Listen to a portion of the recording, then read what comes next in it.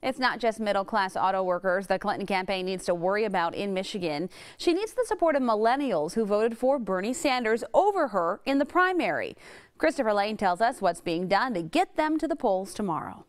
Some young voters like Keith Campbell are worried about their generation's turnout in this election. They look at polls and they'll say, oh, she's up by, or he's up by a certain amount, I'm not going to vote, my vote doesn't make a difference. Which is why President Obama is calling for young people's help. I already voted.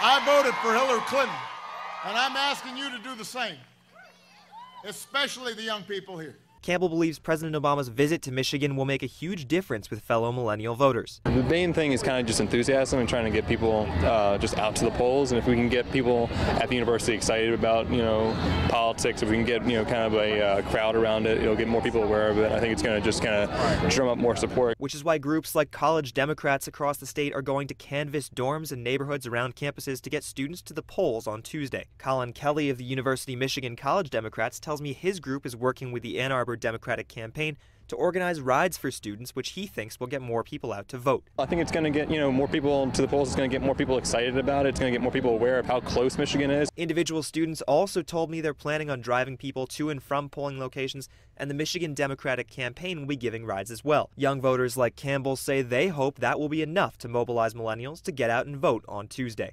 In Ann Arbor, Christopher Lane, Fox 47 News. The Trump campaign is also working to win the support of young voters. Workers have been hitting college campuses and will be knocking on doors and making calls throughout the day tomorrow, urging millennials to go to the polls.